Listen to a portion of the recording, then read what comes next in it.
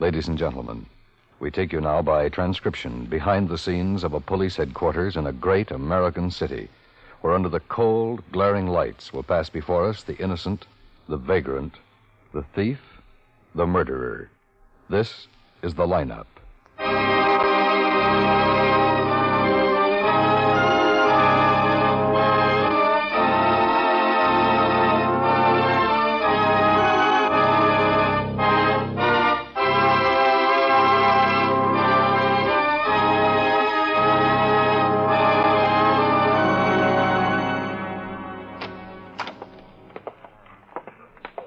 Hi, Ben. Hi.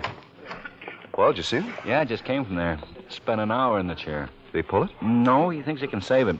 Says the nerve's dead. Says I must have hit it against something recently, cup, Coke bottle or something like that. When the nerve dies like that, the gas forms in the tooth, and that's what caused all the pain. Well, he drilled a little hole in the back and he let the gas out and felt better right away. It was still sore, but a whole lot better. What happens now? Well, he packed it with cotton, and in a day or two he'll take the nerve out and then fill it up. Oh. Hello, Lieutenant. Oh, Mr. Corbett, how are you? You know Sergeant Quine? How do you do, sir? Fine. Nice to see you again. I got your call, Lieutenant. You pick up that fellow I saw in the picture? Yes. Kind of thought that's what it was about. You want to take one of those seats over there, Mr. Corbett? I'll be right with you. Sure. Will this take very long? How many, Quine? 28. Not too long. Half an hour or so. My wife said she'd be here at 9 to pick me up. Oh, you'll be out by then. Okay. By the pillar? That's right. Any chair is okay. Osler, come in? Yeah, a few minutes ago. He's with Myers in the front row. Then Mrs. Benfield and John Rice are over on his side. Sam Gilbert and John LeWine couldn't get in. Well, we might have enough with Osler, Benfield, and Rice. Yeah, mine. Okay, see you. Yep. May I have your attention, please? You people out there on the other side of the wire in the audience room, may I have your attention, please? I just made it. Yeah. Thank you. My name is Cogger, Sergeant Pete Cogger. I'll explain the lineup to you. Each of the suspects you will see will be numbered. I'll call off a number, their name, and charge. If you have any questions or identifications, please remember the number assigned to the prisoner as I call his name. At the end of the line, when I ask for questions or identifications, call out the number. If you're sure or not too sure of the suspect, have him held. The officers who took your name will assist you. They're seated among you.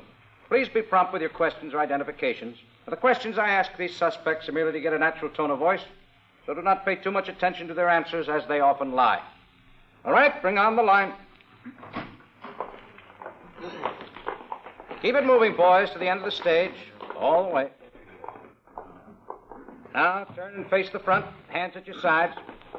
When I call your number, step out to the circle and talk up. It's a big room out there. I want everybody to hear you.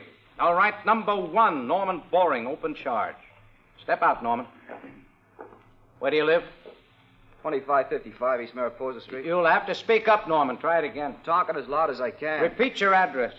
2555 East Mariposa Street. I don't feel so good. You're doing fine. Where do you work? No place. Well, what kind of work do you do? Tire shop. I change tires. You're not working now? No. Why, Norman? Because I'm here, I guess. How can I work when I'm in the pokey? Want to take your hands out of your pockets? Oh, yeah. Did you work any place before you came here? No. I see. You own a car? Yeah. Buick, Ford, Chevrolet, what? What kind of car? 33 Dodge Suzanne. I don't feel so good. I ought to be in a hospital. We'll have the doctor look you over. Step back. Okay. Number 2, Robert Goff. Grand Theft Auto. Where do you live, Robert? Did you hear me, Robert? My name ain't Goff. It's Armin. Says here that it's Goff, Robert Goff. My name's Robert Armin. A-R-M-I-N. Chief of Police in Walla Walla, Washington thinks your name's Goff. He has your fingerprints on file up there. What's that? He has your fingerprints on file up there. Well, I can't understand that. Something must have got mixed up. I never been in Walla Walla, Washington. And we'll try to straighten it out. When were you picked up? Was the night before that? Any weapons? Oh, no. Did you have a car? No. What about the 46 Packard? Well, I was just sitting there. I wasn't driving it or anything. Didn't you have a key in the ignition? Who, me? You. Oh, no. I was just sitting there when the officers came up to me. Is it your car? No. At 4 o'clock in the morning, you were just sitting around in someone else's car? I was cold. Well, I was. Okay, Robert, slide on down. Number 3, Claude Yeager, robbery.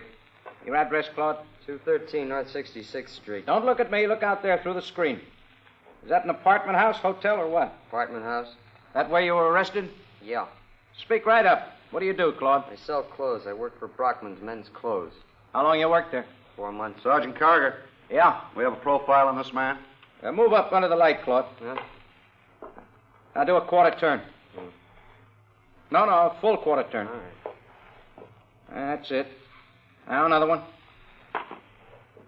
Once more. Now front. Hey, what is this? Never mind. No visible scars. Mole high on left cheek. Thank you, Sergeant. Hold out number 3 for interrogation. Okay, Claude, step over there. Lieutenant, All that's right, my man. Number 4. Number 3, Now, that's first the one base, I saw in the Parker. mug picture.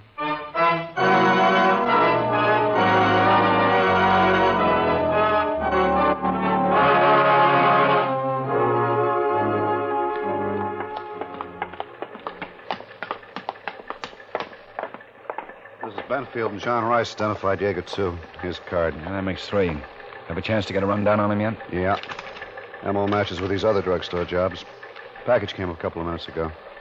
Claude Yeager, alias Carl Young, alias Charles Human. Narcotic violation, 1941, 6 months county jail. Armed robbery conviction, 1946, got out 6 months ago. Parole? Yeah, he's registered. Parole officer says he's been doing pretty well. Got the job at the men's store about 4 months ago. People at the store don't know about him. Central robbery... No, I get it. Sergeant, fine.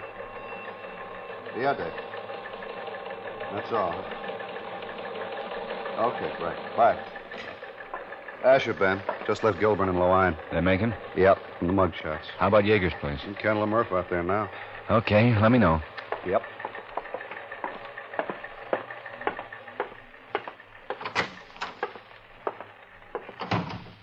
You got any matches, Ben? I don't think so. Yeah, here. Thanks. You want one of these, Claude? No, thanks. You, know why you're being held, Claude? Quite a build-up. Dragging a guy out of his place of work, sticking him in a lineup. What are they going to think down at the store? Well, they talk pretty nice about you at the store, Claude. Yeah, but what about now? What about after all this? I'll get canned, that's what'll happen. And just because you guys can't think anybody else to pick up. In the last 10 days, 6 different drugstores have been held up by a single man. Over $1,200 been taken. All the victims of these holdups have gone through our mug book of parolees previously convicted for armed robbery. 5 of them have identified your picture as the man who held them up. I don't know nothing about any drugstore holdups. Tonight, 3 of these victims picked you right out of the lineup. Crazy people. We want to know how you've been spending your nights, Claude. Let's start with Monday. Where were you? I was home. I went fishing during the day, got home about 7 o'clock, and went to bed. That's where I was. Don't you work on Mondays? My day off. Where'd you go fishing? Piedmont Pier. Rent a boat, did you? No, right off the pier. Anybody with you? No. Catch any fish? No. But you came home early and went to bed, is that it? That's it. Can you prove any of this? Who proves they went fishing? I'm How telling about you. Friday night, Claude? Saturday's a big day. I went to bed early again. What do you mean by early, Claude? Early, just early. 9 o'clock, 10, 1. Before 10. Can you prove it? Look, I don't know. I haven't tried. I was alone. How can I prove I was in bed? Anybody see you come in your place or call you? No, I don't. Well, maybe the landlady saw me come in. She sees everything. How about last Wednesday night, Claude? Wednesday? I don't know. Who remembers what they do? Claude, this is important to you. Yeah, sure it is. But I can't remember what I do every night in the week. Well, you remembered what you did Monday night. You remembered what you did Friday night. Try Wednesday. Monday, I was off. Friday's always the same with me. Try, Claude. I went to a movie. Where? The Rialto over on Grand Street. They had bank night. That's Wednesdays. I saw Singing in the Rain. What time did you go to the movie? The second show, 8:30 or 9, I guess. And what time did you get out? Way after midnight. Probably 1. The double feature. Look, I was there all right. I can tell you all about With somebody, were you? Yeah. I took a girl from the store. Cashier, name of Alice Westering. You can ask her. We had dinner together, and then we went to the movie. And how'd you go? We walked. She had her car, but she left it in a lot. And you say you got out close to 1? That's right. Then what? We went back, got her car, and she drove me home. After 1 o'clock? Yeah. How do you know? Because I was beat. And I had to get up at 7 the next day. Those double features killed me. It was the last show. Look, what's so hot about Wednesday? Last holdup was Wednesday, Claude. About 11 o'clock. Anybody see you come home Wednesday night? I don't know. Look, you guys, call up Alice. She'll tell you. We were out to the movie and didn't get home till 1 or better. See her. She'll tell you. Okay, Claude. We will.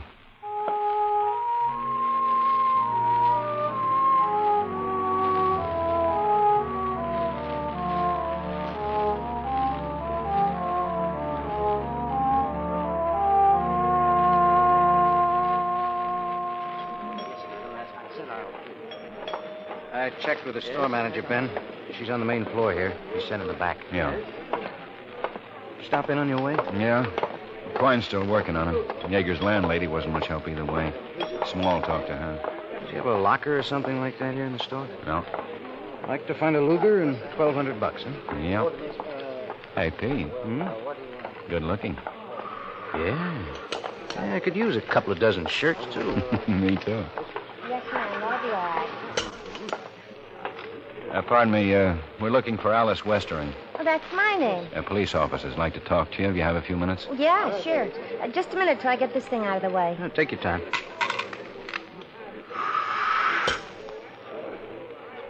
Okay. Oh, why don't we go back there? I can sneak a smoke. Fine.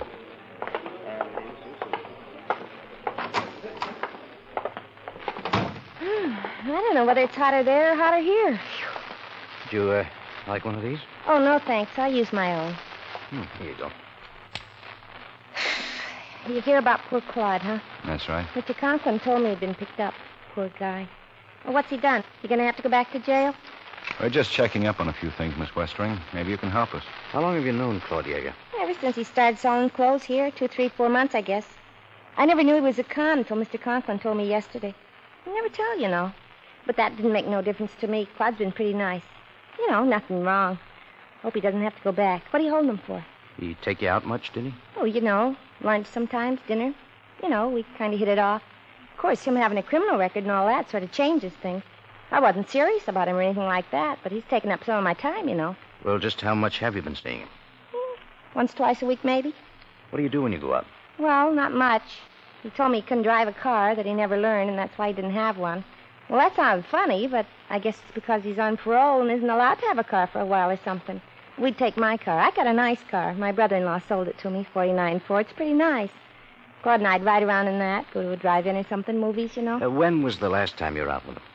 Well, let's see. I think it was Tuesday. We went bowling. That the last time? You sure about that? Well, now, let me think a minute. Oh, wait. We went to a movie last Wednesday, had some dinner, and went to the Rialto together. It was a good picture. It was singing Early or late show? Well, we had some dinner down the street and went right to the show. Got in right in the middle of the newsreel. You know what time it was? Well, it was still light out when we got there, so it couldn't have been more than 7:30. What time did you get out of the movie? Oh, 10, maybe. I had to be in early. I live with my aunt. Wasn't it a double feature? Yeah. Well, seems to take a little more time than that to see a double feature, Miss Westring. 3 hours? Oh, well, we only stayed for one picture. We were out by 10.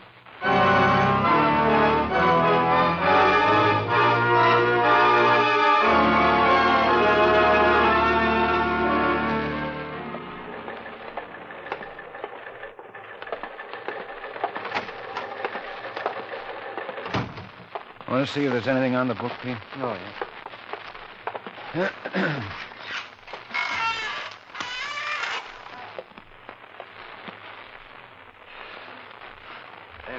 Ben. Small found a deposit slip in Yeager's apartment. Banked $830 this week. Wow, what does he make at that store? $48.50 a week plus commissions. He's never had better than a $300 a month. Let's get him up here. Right. Hi, Ben. Pete. Hi, hello, Quine. Well, 211 just came. Drugstore. MO and description, same as the other jobs. Lugar and everything. Will be. What do you think, Ben? I think we're holding the wrong man.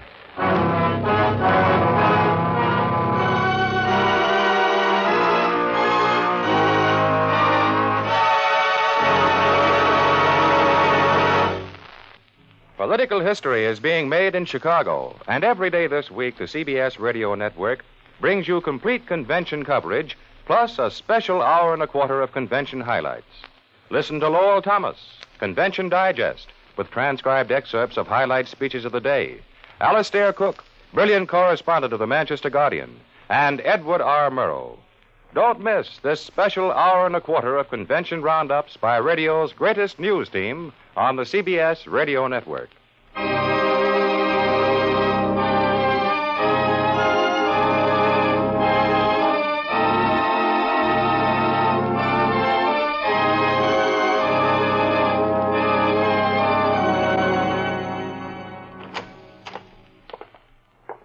Yeah? Guthrie, Carger, 17th Precinct. You answer the call? Yes, sir. I'm Malley, Unit 32J. Who's your partner, Mally? Irving, he's in back of the store with the owner, Charles Rasmussen. Any witnesses? No, not so far. Mr. Rasmussen was standing in for the regular clerk. He was here alone. No customers, no other clerks. Same as the others were set up, Ben. Yeah. You called in yet? Yeah, 4 units working in the neighborhood. Figured you might still be around to put out an APB. Is that the bank? Yes, sir. Right behind the booth there. Okay, Mally, you take it here. Right. Mally, Yes, sir? what about this? Oh, Mr. Rasmussen said the holdup man stumbled when he started out of the store, smashed into the glass case right over there and broke it. Blood, Ben. Yeah. Mr. Rasmussen says the man cut himself on the hand and the leg somewhere. Jagged edges here, Ben. You better call the crime lab and ask them to send somebody out. Might have a print. Yes, sir. Watch it. Yeah.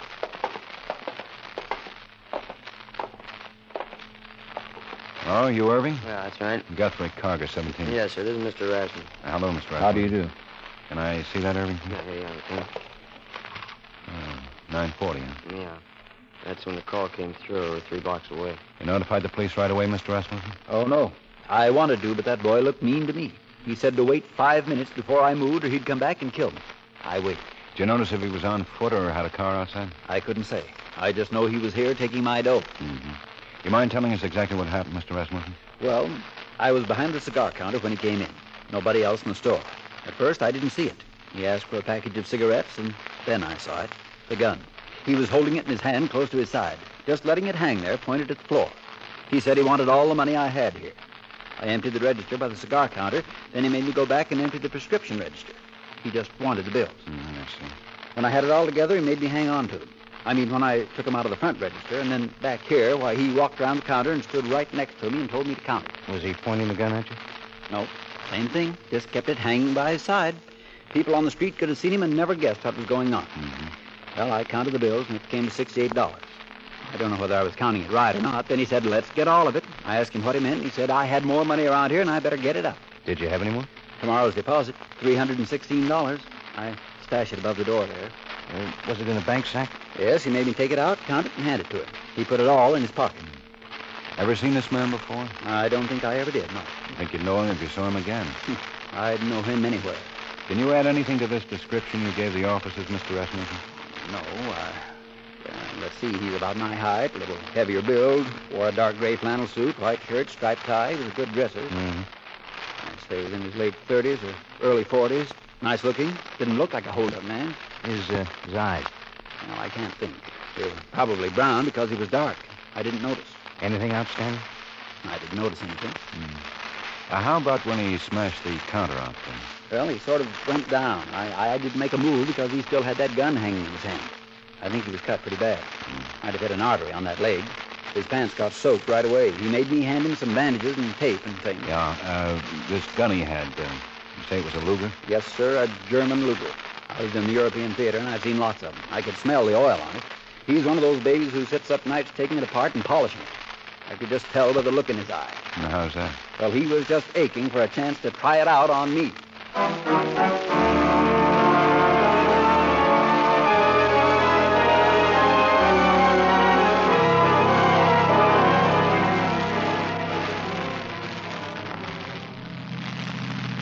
There's an empty slot. Yeah. Yeah. Hey.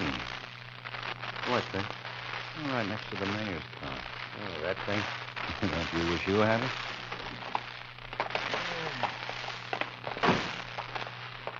Yes, Charlie has lamps too, there, you Two? Yeah, I guess he does. Looks like a dope or something. Me too. Hey, Ben, Pete. Twine. Yeah. What do you want to do about Yeager, Ben? He explained that bank deposit? Well, knowing yes, he said an aunt of his in Milwaukee died and left him the money. You check it out? Yeah, she died. Me too, Pete. Well, you can release him tomorrow. Been the first time we've had one blow up right in our faces. Yeah. No. You have to start all over. Quine, get those mugs out and try to get those victims down here again to start looking them over. Rasmussen said he'd be down first thing in the morning. Okay. I'd like to have a detail out there to canvass that neighborhood. Maybe there's a witness around somewhere. Auto records might have something on a stolen car on me tonight. From there on. Must have used a car. Yeah. We're going to have something to eat. Okay, Bob. See you later. Yeah. Yeah. How's your little tooth, huh? Better every minute.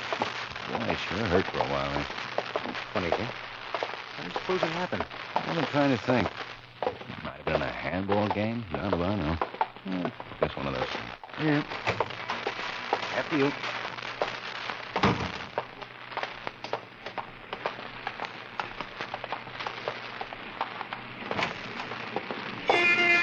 Yeah, 2 cups of large. Hello, Charlie. Stew special? Yep.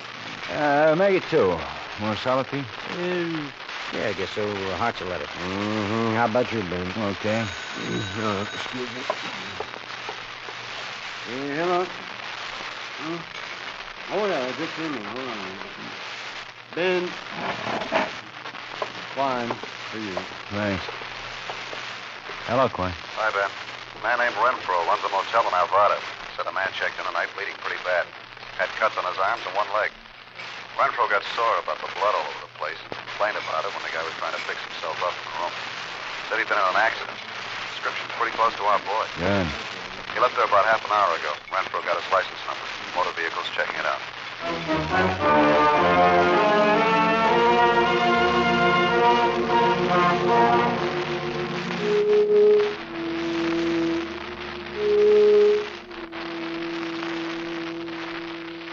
Police?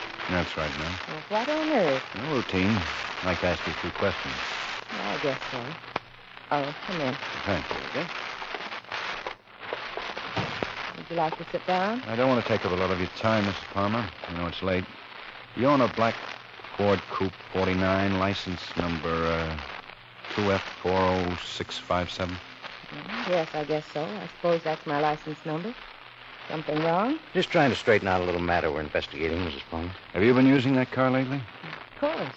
I use it practically every day. Did you drive it tonight? Yes, I drove home. I was downtown till after 7. Does your husband use the car? No, we're not married anymore. We've been divorced 5 years.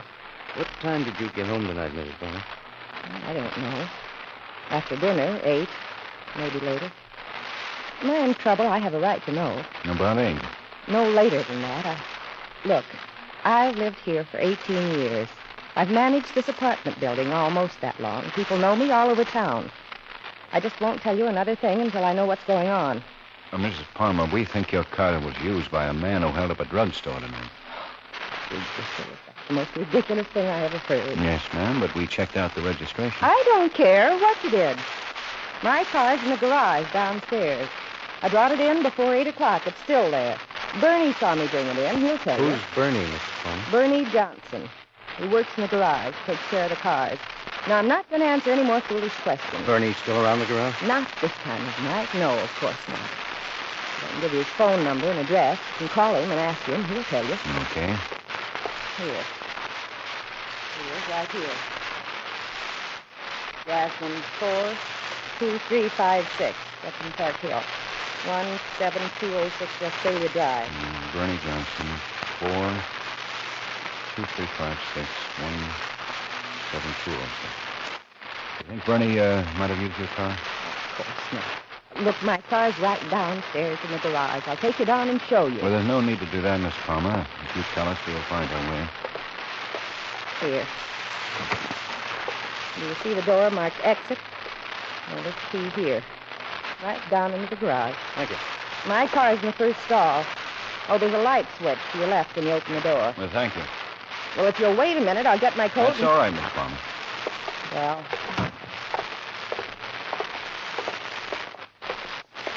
What do you suppose she gets for these places? $250 at least.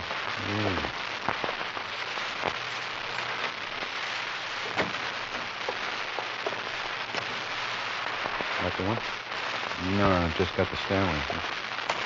That did it. Yeah.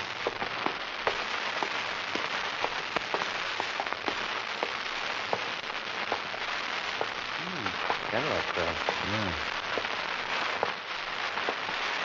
Hey. There it is, then. 2F4657. Come on.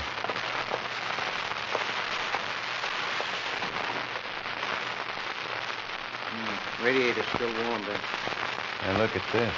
What? Yeah. Soap. Must have cut him out of it. Better phone in, Pete. Can't get far on that shape. Tell Fine we'll want to. Huh?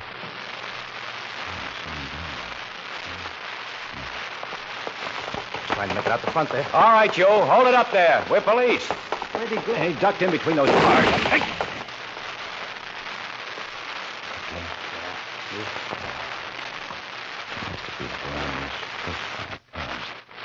Gotta be on the wall. Some closer.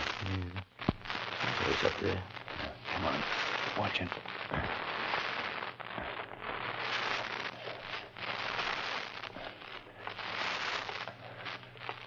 Anything? Nothing. Up there, but listen. Where'd he come from? There he is. You! Hold it up there. Okay, Pete. Give it up, you. You haven't got a chance. He's tagged. Yeah, come on. Yeah. You didn't do it very smart, mister. How's it look, Ben? Neck, chest. Better phone in for an ambulance. Yeah. Bernard Johnson, that your name? Hey, Ben. Yeah?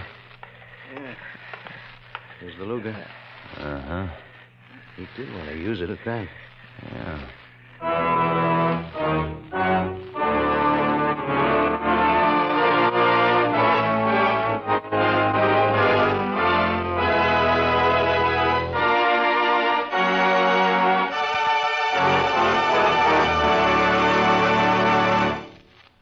The lineup, where before you pass the innocent, the vagrant, the thief, the murderer. Listen again next week when we again bring you the lineup. May I have your attention, please?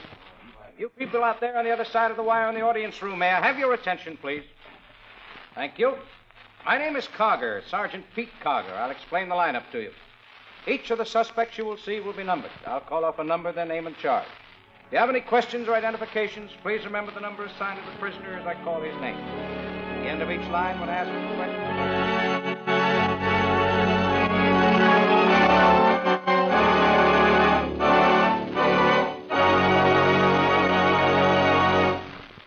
The lineup, starring Bill Johnstone as Lieutenant Ben Guthrie with Jack Moyles as Sergeant Pete Cogger, was written by E. Jack Newman with music by Eddie Dunstetter. Featured in tonight's cast were High Everback, Parley Bear, Herb Ellis, Howard McNear, Bert Holland, and Virginia Gregg. The lineup was transcribed in Hollywood by Jaime Del Valle.